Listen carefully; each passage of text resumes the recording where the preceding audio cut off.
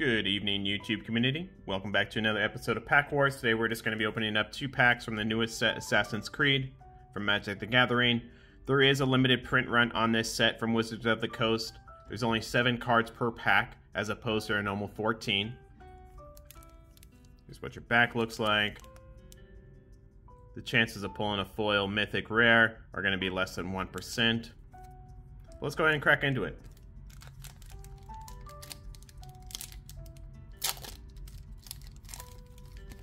I do believe there's a couple cool artifact cards that you can pull out of here, like this Sword of Feast and Famine, and maybe like the Sword of Light and Shadow. Oh wow, that was kind of cool. So I'm not sure why they did only 7 cards per pack, or why they did a limited print run.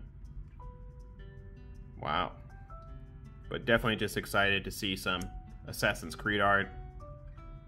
I was definitely a big fan of playing these cards back in the day, or playing these games back in the day. This is pretty cool.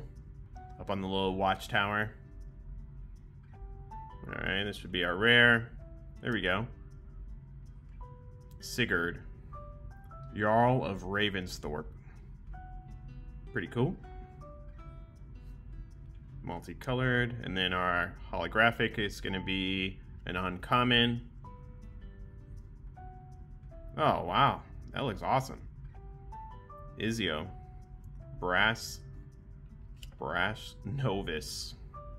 Pretty neat. And there's a little mini game, I guess, that you can do. Give me a second to sleeve up this rare card. Let's get right side of point. Alright. Come on, left side. Hopefully we can pull out a mythic rare card. I know there's like Cleopatra in this set. There's Leonardo da Vinci. There's also packs, the collector packs. They have serialized cards in them. Wow. Again, great art. Fatal Push. Path to Exile. Pretty neat. Mountain. Pretty neat. Alright, and our rare card is going to be Crystal Skull. Okay, that looks awesome. It says, you may look at the top card of your library at any time. You may play historic lands and cast historic spells from the top of your library. There you go. And our holographic is going to be Fatal Push. And this almost looks like super faded print. Not quite sure what's going on with that.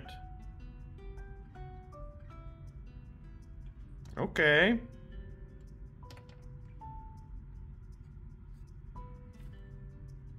Last card is like a little art card. Let me sleeve up our rare card.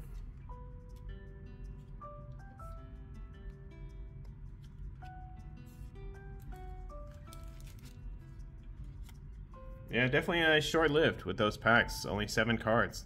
And one of them's a promo. Right? Not too shabby.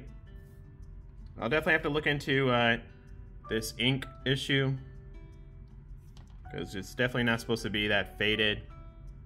And now that I think about it, the person that I got these from, he did mention something about there being errors in this set, so just something to investigate. Thanks for hanging out, everybody. I'll see you guys on the next one. Thanks. Bye.